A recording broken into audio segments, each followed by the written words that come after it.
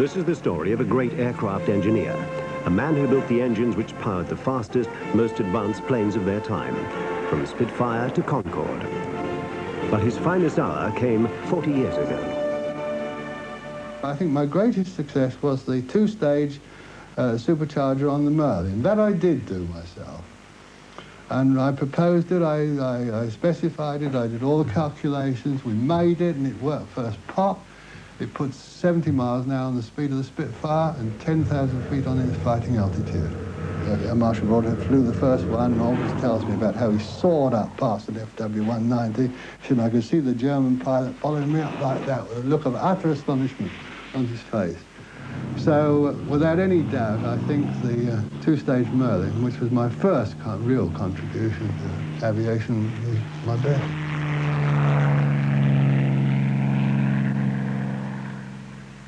Stanley was showing by his supercharger technology how to stuff the air through the engine.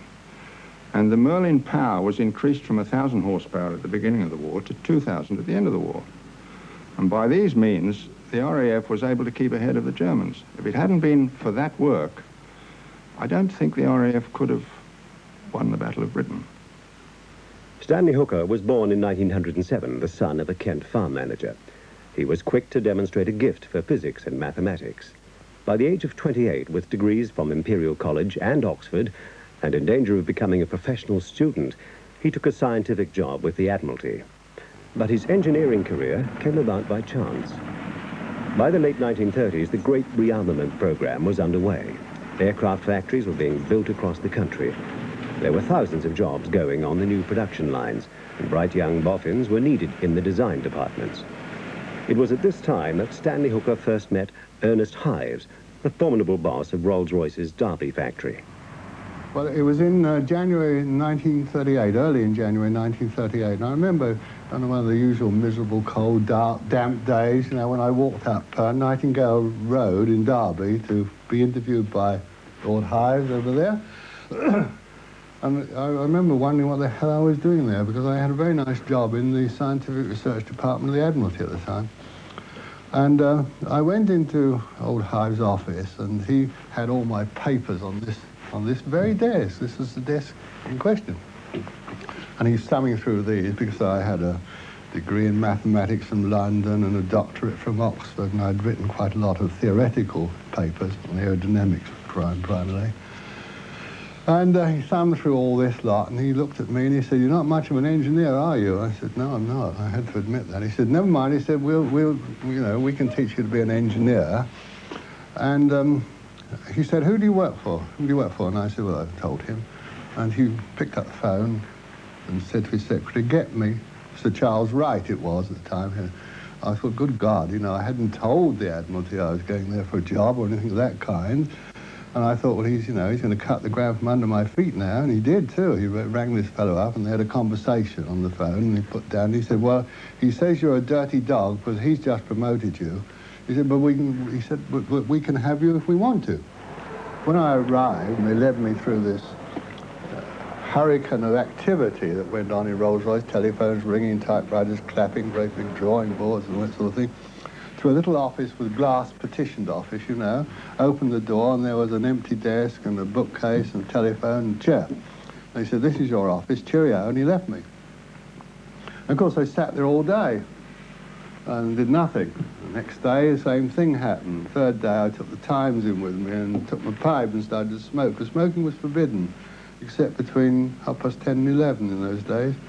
But I started to smoke in the morning, and people came back to me, "You must do that." I thought, "Oh, the hell with you, there's nothing else to do." So I went on smoking.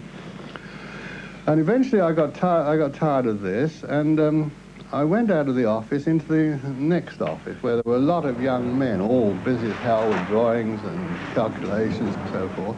And over in the corner was a very quiet old boy, grey-haired, and sitting rather like this. It was after lunch. I think he was asleep, actually, sitting like this. And I went over to him and I said, "What do you do?" And he said, I'm in charge of supercharger testing." So I said, "What's that mean?" "Well," he said, "well, you know, we put a supercharger on an electric motored rig and we test it and we measure the pressure and the airflow and all these characteristics." He said, "And here's the results." And he showed me. I said, "Well, can I have one of those curves?" And he said, "Oh, have the lot," like that, you see. So I went away to my office with this bunch of data, which was meat to me because I'd been trained to handle the flow of air and pressures and temperatures and so forth. And I analysed all this lot and came to the conclusion that there'd got to be certain changes made in the compressor if it was, although I'd never seen one at that stage. I'd never seen an aero engine close to, or a supercharger, but one could deduce what the diffuser efficiency was, the rotary efficiency and so on. And I did this, and I wrote a report. And I didn't hear anything about it, and I passed it to the chief engineer, who looked at it and said, oh, this is very interesting, I must pass this to Mr. Eller, who was the chief experimental engineer. And about a week later, old Eller burst into my office. I was just going home. I should leave at 5 on the dot with nothing else to do. And he waved this thing at me. He said, did you write this? I said, yes. So I thought, good God, what's happened now? He said, well, you're in charge of superchargers. And that's how I got my first job. Well, the day after war was declared, a Monday, was the usual day in which Hives held his great technical survey of the position of the Merlin engine, principally at that time. And I remember him coming in to the meeting, sitting down and looking at it all and saying, now, we're in this war and we've got to win it. No good being a good second. And he immediately set about the usual agenda for the afternoon. Of course, Rolls-Royce were already set up by Hives to double their output overnight. It meant the men had got to work a lot harder, of course, but the machine tools and the materials and everything were there, ready for that. In fact, the men worked 18 hours a day for 7 days a week when the war started, because every engine that fought in the Battle of Britain was actually made at the works at Derby. There was no other factory in the country producing Merlin engines at the time. The atmosphere at Derby in 1940 was intense because the war was on the go, and the engines that we had in the Hurricane and Spitfire, Rolls-Royce engines, were smaller than the German engines, and we therefore had to produce as much, if not more, power than the Germans from a smaller engine, and that meant a more high degree of development. And so we were able to advance the power of the Merlin all through the war steadily, from 1,000 horsepower to 2,000 horsepower, without basically changing the engine. It still went into the Lancasters and the Hurricanes and the Spitfires, the Mosquitoes, no basic change. Whereas the Germans had departed and built the Focke-Wulf 190 with a great lumbering air-cooled engine in it. Brute force and bloody ignorance, I called it at the time, I remember. And we were all obsessed by the idea that we were going to keep the Merlin ahead of the Germans. And we did too.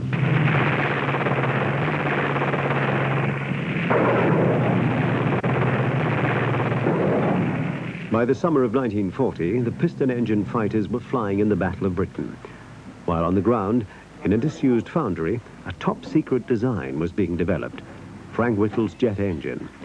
But his radical idea had few supporters. One of them was Stanley Hooker. And I had several times tried to persuade old Hives to go and see this engine.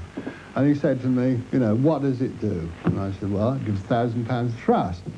He said, 1,000 pounds of thrust? He said, what's the use of that? So that wouldn't pull the skin off a rice pudding, would it? But Hooker knew the power was there.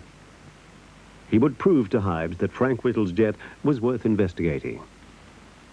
And so on the Sunday, he picked me up in his car and we drove down and we saw Whittle's engine running. And old Hives went round without any comment, very much comment, and Whittle was telling him all about the engine, the advantages and so forth. And at the end of it, old Hives looked at Whittle and he said, I can't see many engines about here, Whittle. He said, where are they all? And Frank Whittle said, well, I've only got 2, you know. He said, I can't get the parts made. So old Hives said to him, send us the drawings, we'll make bits for you. And we did. But the Ministry of Aircraft Production had already chosen the Rover Motor Car Company to make the early Whittle engines. By 1942, though, Rover's management and Whittle were barely speaking. Hooker heard about the conflict and told Hives, who began to plot. He wanted to make that remarkable jet engine. And he did. And one day old Hives said to me, come on, we're going to have dinner with S.B. Wilkes, the chairman of Rovers, at Clitheroe tonight. So away I went with him. I didn't know what was going to happen. We had a nice dinner. The 5 bob one, but being Yorkshire, you can get a bit over the odds, you know. And we had a very nice, and then, when dinner was over, old Hives turned to Welsh and said, "Now look," he said, "Welsh, what are you doing with this jet engine?" He said, "I hear you're not getting on with this chap Whittle." And old Welsh said, "No, we're finding him very difficult." So Hives said, "Well, you shouldn't be doing that engine, should you? You're not an aero engine company. You grub about on the ground," I remember him saying. And he said, "I'll tell you what I'll do." He said, "I'll give you our tank engine factory at Nottingham. You give me this jet job up here." And old Will said, "Done, I should be jolly glad to be shot of the job." And that's how we got Barnoldswick and the development, and we became responsible for the production of jet engines. We were mostly young men. Even Stanley Hooker himself would only be 35 or 6 at that time, and he was the boss. I myself was 30. We had a complete carte blanche to do almost what we wanted with regard to modifying the engines. If we thought up some new way of constructing it that could be done without too much manufacturing, we used to get the tests done overnight, and we could test them in the next day. If it required manufacturing, we had all the resources of Rolls-Royce to call on to get casting, sheet metal work, and that sort of thing. And so we could do quite advanced things in a matter of weeks. Few believed the jet would be powerful enough, but Hooker and his team proved the doubt is wrong when the Meteor jet became the first plane fast enough to shoot down a flying bomb in 1944.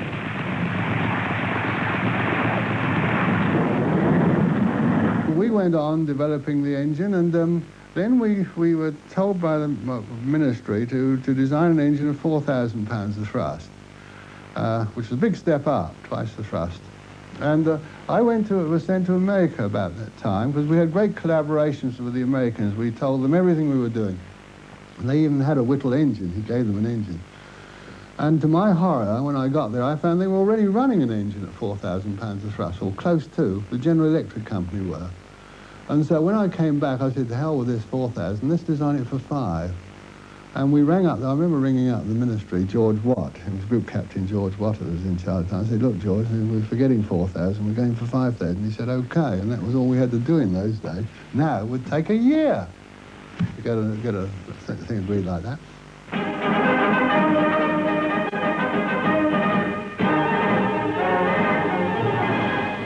So we started it in January 1945. We had it running by the middle of the year, and we took the world speed record in October the same year. It was the first aeroplane ever to exceed 600 miles an hour, the Meteor.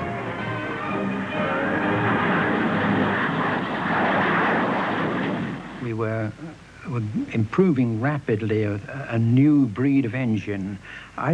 We also began to see that it would revolutionize air transport altogether, not just as a fighter engine, but in transport aircraft and everything. And I would have thought that Stanley Hooker was one of the first people to see that this would be so.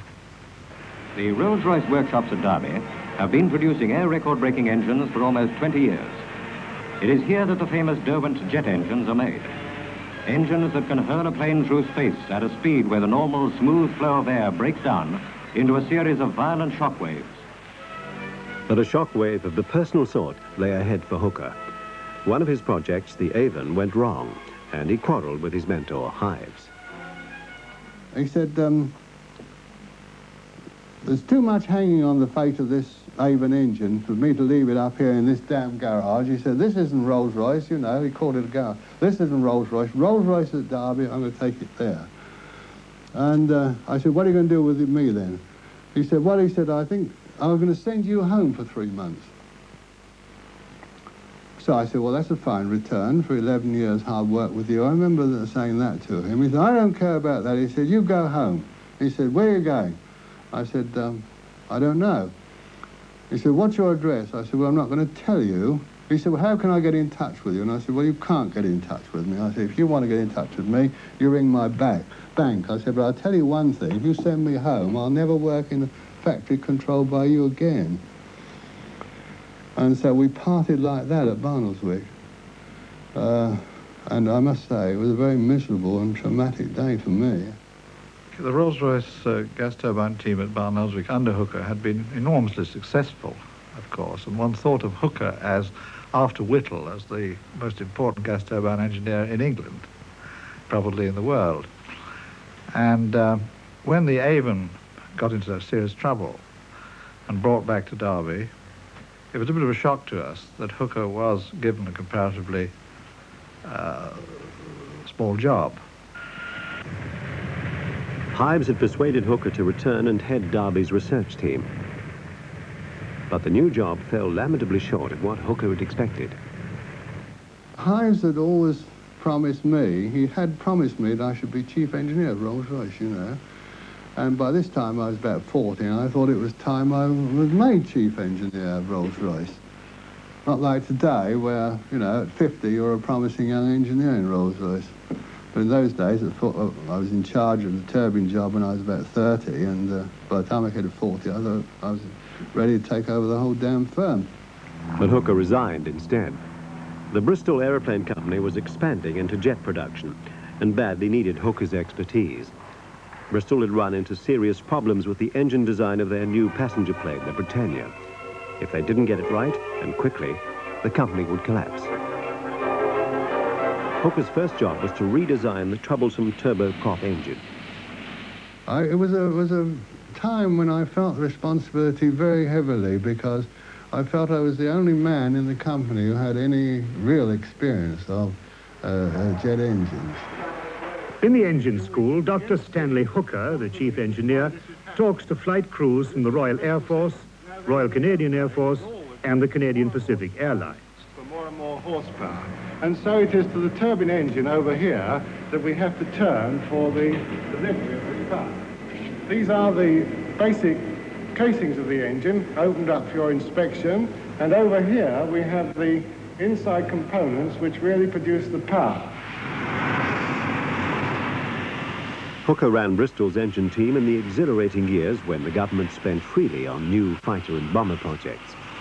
When the mighty Vulcan, the Flying Dart, needed an engine, Hooker was determined to make one more powerful than anything his old Rolls-Royce colleagues could achieve. I remember sending out a Christmas card. We were very proud of this engine. It was the most powerful engine in the world at the time.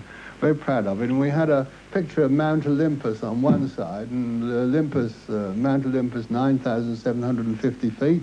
Picture of the Olympus engine on the other side. The Olympus engine, 9,750 pounds of thrust, you see. I sent this out, and I sent it to some of my pals in Rolls-Royce. And one of them wrote back to me and said, "How does the weight compare?" In 1958, the most expensive ever aircraft was ordered, TSR-2, designed around the successful Olympus engine, the world's first strike and reconnaissance plane. The Air Ministry demanded constant changes. Frustration mounted on both sides as delays and wrangling blew costs up to an all-time high. I remember saying to Geoffrey Tuttle when he was Vice Chief of the Air Staff, when they demanded 1,000 miles of radius of operation for the TSR-2, I met Geoffrey Tuttle one day on an airfield, and I said, "Geoffrey, why 1,000 miles?" I said, "It sounds like a number just conjured out of the air." He said, "'Tis." He says, "It's an objective, you know, 1,000 miles." I said, "Well, that will mean that will cost you £1 million a mile. For the last 150 miles will cost you £1 million a mile." And that was an underestimate, I guess, too. Within a few years, the TSR-2 had made its first flight and was regarded as a fighter of brilliant performance. Then, in 1965, with stunning suddenness, it was scrapped. There was old Sands white paper in 1958 which said, "We're finished with man-piloted aircraft. We're going to have missiles. Press the button. No more men." So men were out. Then the Americans cancelled the missile, which was it? Blue Streak or something. Yeah, they cancelled that. So we had no missiles, no manned aircraft.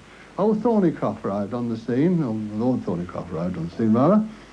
And he said, "Well, I haven't got any airplanes, I haven't got any missiles on the stock. I'll order some more airplanes."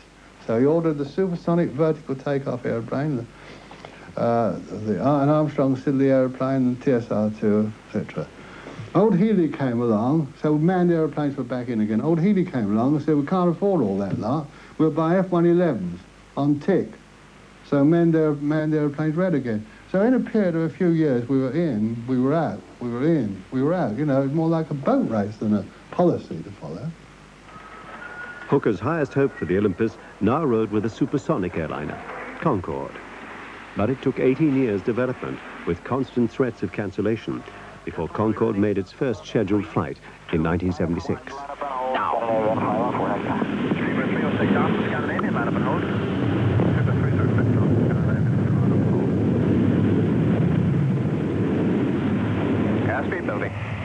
Through those years of controversy, first over TSR-2, then Concorde, Hooker had been quietly developing another extraordinary aircraft engine for the first vertical takeoff fighter, the jump jet Harrier.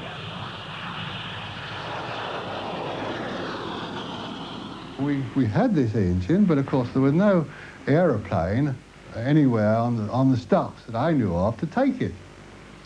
And I must say we didn't push it all that much either, because I wasn't really absolutely convinced that it wasn't a funny, you know, myself.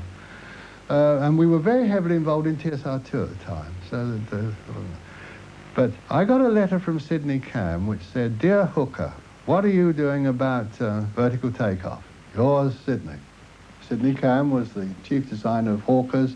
They'd made all the RAF fighters from way back in the 1930s. The Hart, the Fury, the Demon, etc., the Hunter, the Hurricane. And so I sent him a copy of our project brochure for the Pegasus, you see? And then forgot about that too. And a few weeks later, the telephone rang, and it was Sidney on the other end, and of course he was a very irate character, or could be, or made out to be. He said, "When are you going to see me, Hooker?" He said. So I said, "Well, I'll come any time." So Sidney, "What's the subject?" He said, "The subject," he said, "I've got an aeroplane round your engine." I said, "Which engine?" He said, "The vertical take engine, you fool, you know." So of course up I went, and there I saw a picture of the P1127, which is just like the Harrier, and there was the Pegasus engine installed in it. I said to Sidney when we first put the in, "I suppose you're going to do some conventional flying," because the aeroplane could be used conventionally. All you had to do was point the nozzles back, and it was just a normal aeroplane. "I suppose you're going to do some conventional flying first, Sidney." He said, "What for?" I said, "Well, you know, just to make sure the aeroplane's a nice aeroplane and everything under control." "Oh," he said, "Hawker aeroplanes are always beautiful." He said, "There's nothing wrong with the Hawker aeroplane. Not going to bother with that. It's vertical first time." And they tethered it on the end of a piece of string, you know. And the result was that when it took off, it went zzz, like you know, all over the place, and it was very, very difficult.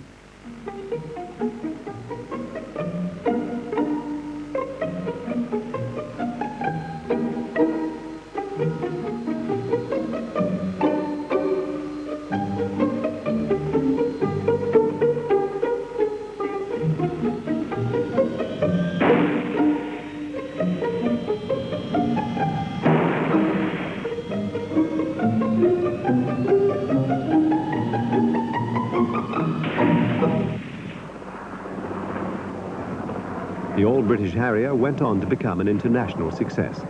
Hooker had believed in it from the beginning. His support never wavered. It was his tenacity that kept the project alive. The world, Derby, America, the rest of the world have spent a mint of money trying to make a VTOL fighter, and not one of them has succeeded. It's still the supreme solution as a VTOL fighter. The ultimate test of the Harrier's prowess came in the Falklands War, long after Stanley Hooker had retired.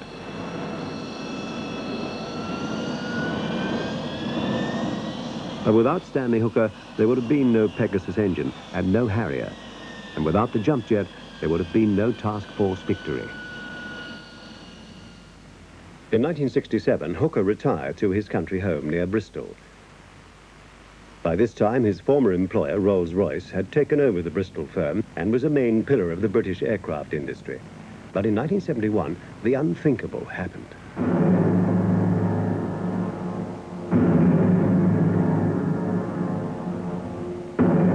Rolls-Royce couldn't pay its bills. Edward Heath's government moved swiftly to prevent total collapse. They bought the company, except for the RB211 jet engine that had caused Rolls-Royce's downfall. So Stanley Hooker was brought out of retirement as the one man who could convince the government that the RB211 was worth saving. The morale of the whole outfit, of the engineers particularly, had, you know, sunk to its lowest possible ebb. And there was a tendency to blame one another, you know. I think he ought to be sacked, or he ought to be sacked, and so forth, you know. And also I found that the first 11 wasn't necessarily working on the engine, which was a disaster. And so the first job I had to do was to try to get more people, better people, working on the engine. Hooker was back at the helm, responsible for the success or failure of the RB211 program. He brought in his trusted colleagues from the old days.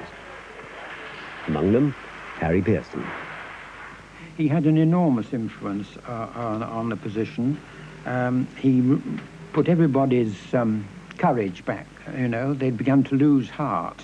He restored that. And it was so typical of the man. He didn't find fault with anything. He just got down to it and made a wonderful engine, and what was potentially a good engine anyway.